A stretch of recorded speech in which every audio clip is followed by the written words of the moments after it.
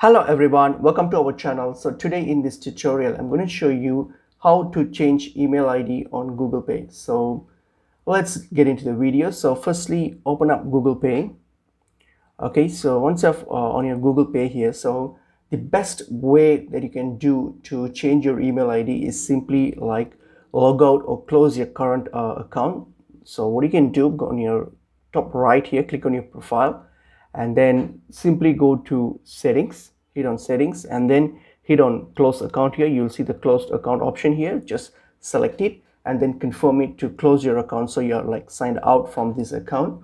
So once you've done that, then all you have to do now is just go back to Google Pay and then add in your phone number and then click continue. And then what you have to do, once you have provided your phone number, you simply have to select the new email ID that you wish to register or like open use the GPay account with.